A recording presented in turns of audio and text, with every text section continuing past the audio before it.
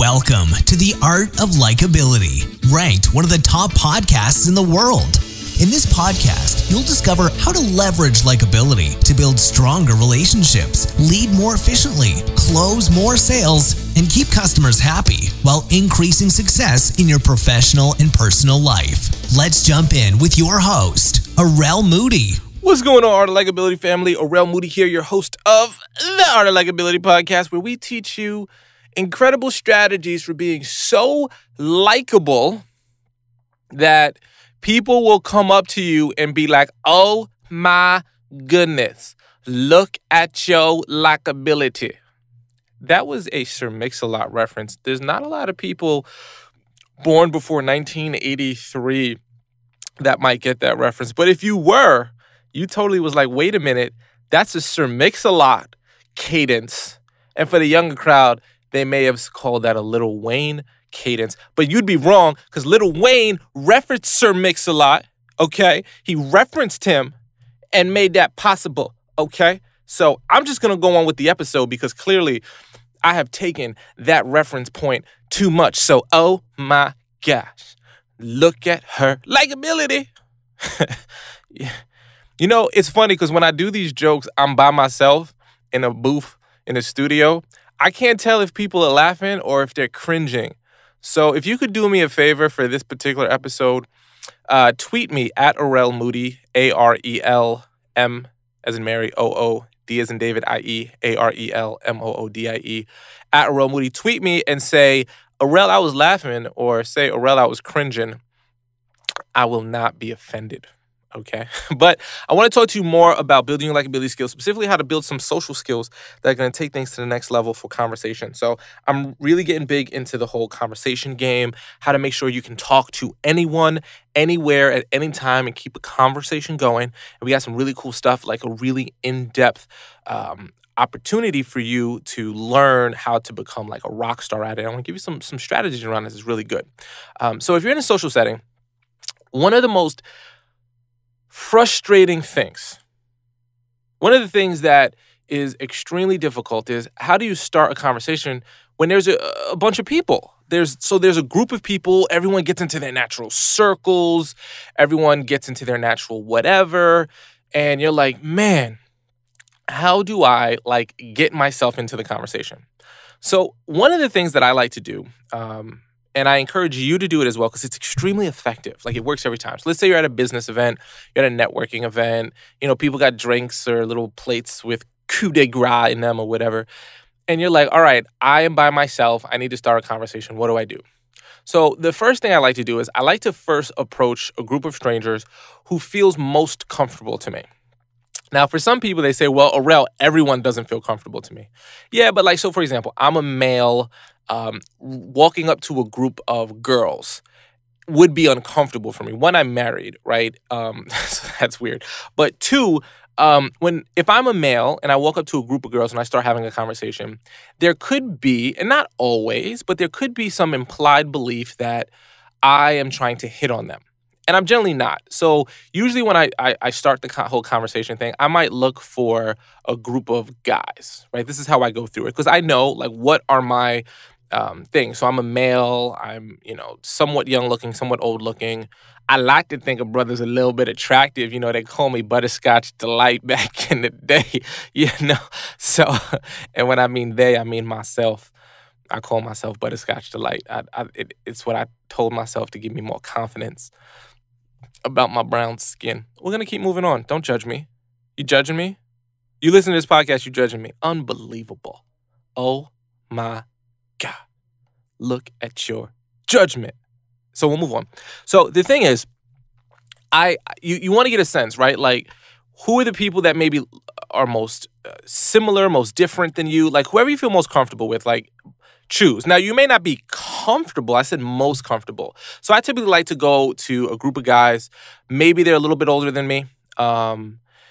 That's kind of my sweet spot for comfortability. The reason why I choose this crowd is because if they're a little bit older than me, they may not see me as a threat. Like if someone is my age, they might see me. And again, it's just understanding your particular position. Because I'm young male, some might consider me good looking. I don't know, right? Brother been in the gym a little bit, looking a little muscular, you know what I'm saying? Shirt looking a little, probably I bought a medium when I should have got a large, but whatever, right?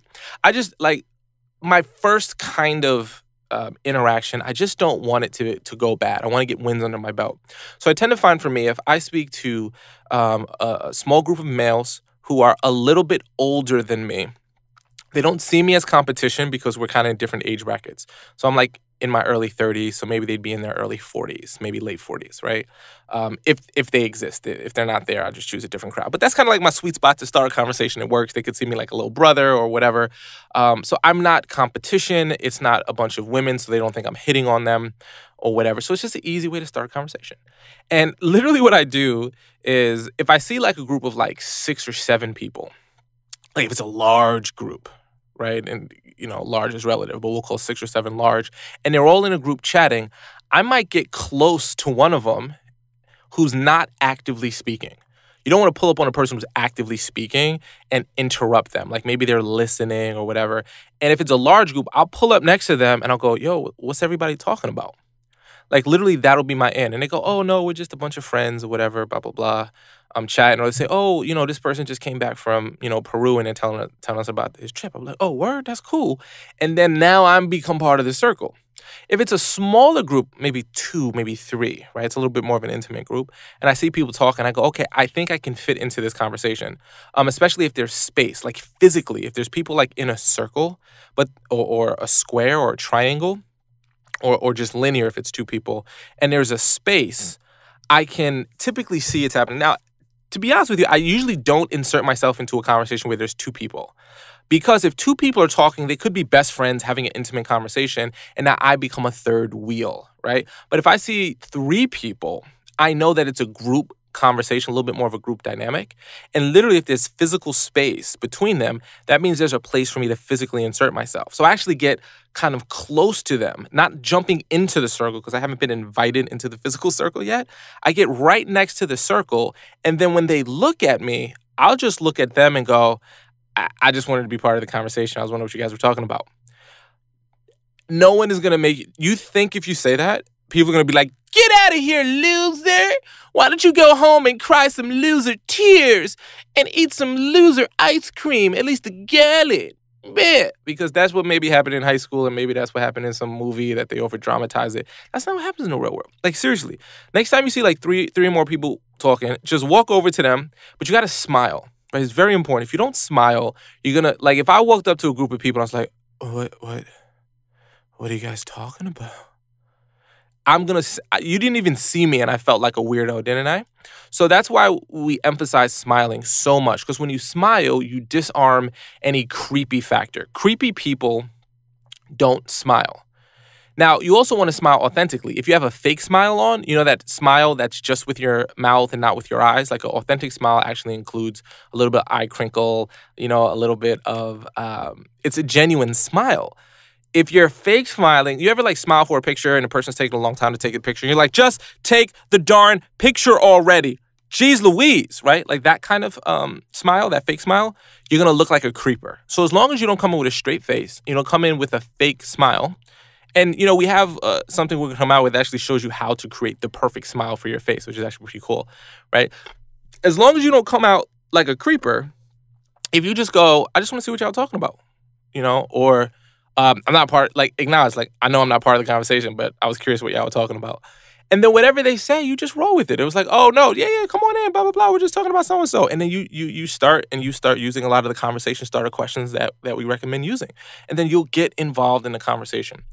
The key points to remember about this particular strategy is you never want to insert yourself into a conversation where someone's actively speaking and you insert yourself next to the active speaker.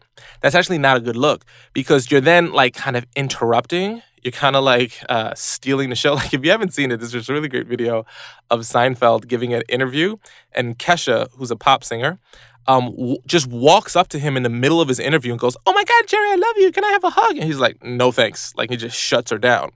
Now, obviously, that's a personal thing also for Jerry Seinfeld. Like he doesn't want to hug strangers. But also, he was in the middle of talking. So she just interrupted it. So it was actually kind of rude. So if you see a group of people, you don't actually want to insert yourself next to the active speaker. A lot of people think they should so they can hear what's being told. But actually what you do is you kind of whisper or, lower tone, respectful voice to someone who's farthest away from the speaker. So if it's a square, you just choose one person who's not right next to them. Or if it's a circle, someone who's maybe the opposite side. And you just lean in and go, hey, what are you guys talking about? That's it. Just lean in. What are you guys talking about? The person will tell you.